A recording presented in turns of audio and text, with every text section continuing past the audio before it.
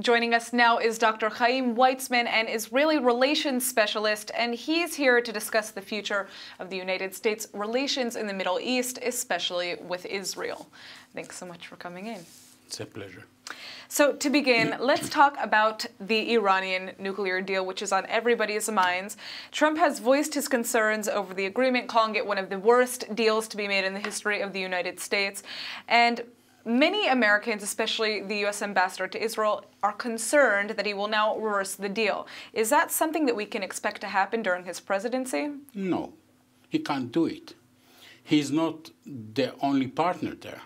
He has other mid-sized superpowers. He has other large superpowers as his partners there. And what happens if he revokes the agreement? Iran may go being a nuclear country in almost no time.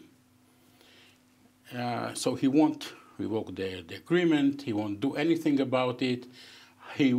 I hope he will do his best to prevent Iran from becoming a nuclear country in 8 years.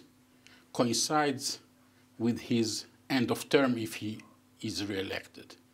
So yes, he does have a role there, but he cannot revoke it. Now, how do you think Trump's foreign policy in the Middle East will affect Israel, in specific respect to Syria, Iran, Saudi Arabia, and the Palestinian Authority? The question is, how much importance will the United States under President Trump will attribute to the Middle East?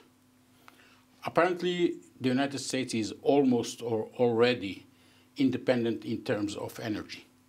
So they don't need the oil from the Middle East. And Mr. Trump already expressed his views that he doesn't want to stay in close relationship with Saudi Arabia, for example, and provide them with weapons and so on and so forth.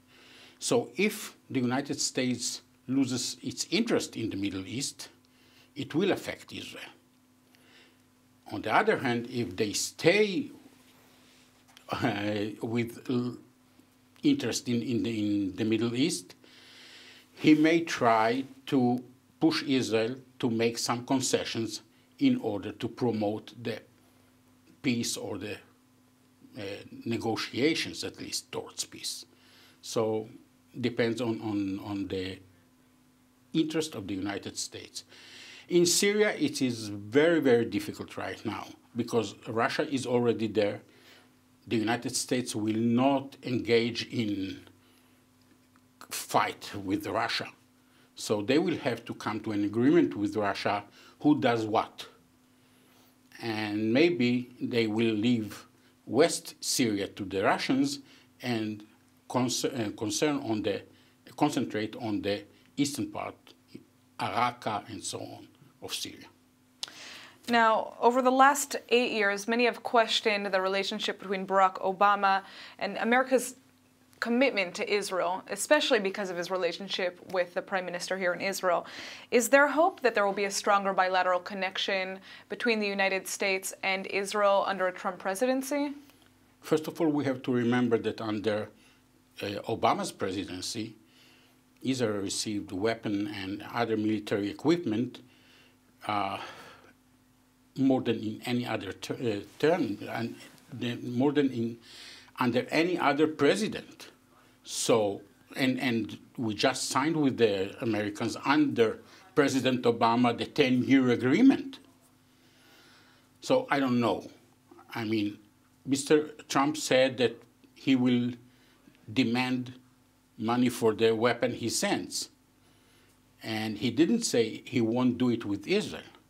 So he may, if he act on his word, he may say, okay, I will continue to provide you with weapon and military equipment, but you will have to pay for it.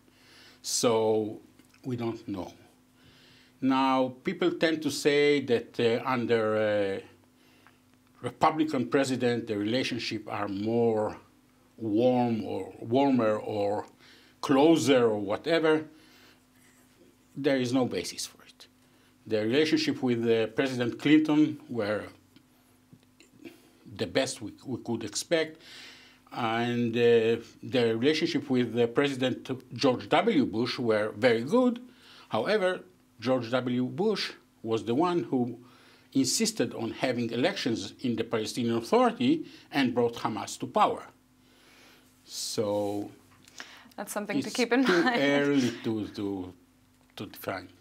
All right. Well, thank you so much for coming in, Dr. Weizmann, and we'll just have to see what happens. Yeah, we'll have to wait and see. Thank you very much.